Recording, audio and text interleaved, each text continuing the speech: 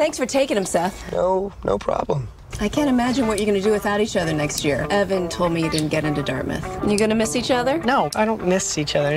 Yeah, I'm gonna cry myself to sleep every night. Me too. When I'm out partying. Go to school, boys. Bye. Take care of those.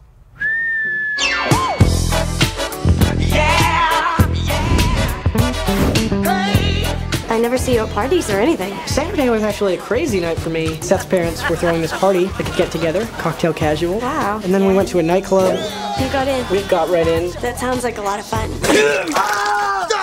You would have loved it. It's my brand new fake ID.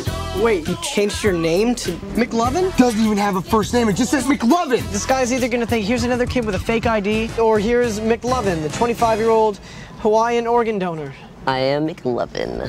Hello, Mindy. Okay. I'm gonna need to see some identification. Makes me feel young again. Ethnically, was he like What? African? Was he African? No, he was like you.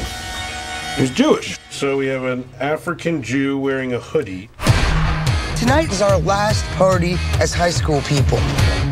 You know when you hear girls saying like, oh, I was so gone last night, I shouldn't have slept with that guy. We could be that mistake.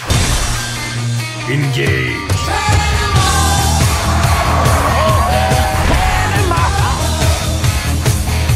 Hey, Becca.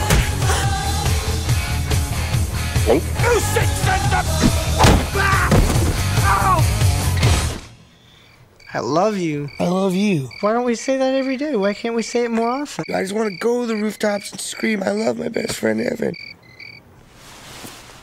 Boop. You're like the coolest person that's ever talked to me, and I blew it. Come on, you didn't blow it. I think maybe...